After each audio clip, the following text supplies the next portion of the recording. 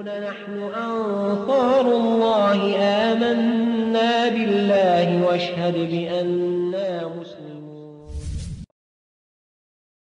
السائل يقول: ما حكم قطرة العين والأنف والأذن في نهار رمضان، وهل يجوز الاكتهال؟ أما قطرة الأنف وثق بأنه لن ينزل إلى حلقه وجوفه منها شيء لم تفطر، وإذا لم يثق فالأنف منفذ مؤد للجوف، وفي بعض الأحوال يكون موضعا للتغذية، وفي بعض الأحوال يكون عن طريقه غسيل المعدة. أما إن اقنع بأنه لن ينزل من الأنف شيء إلى الحلق فلا حرج.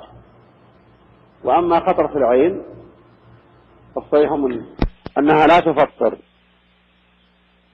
ولو كان قد يخرج تلوين مع الدم الذي يخرج إلى الأنف، لكنه ليس من المنافذ المؤدية إلى المعدة. نعم.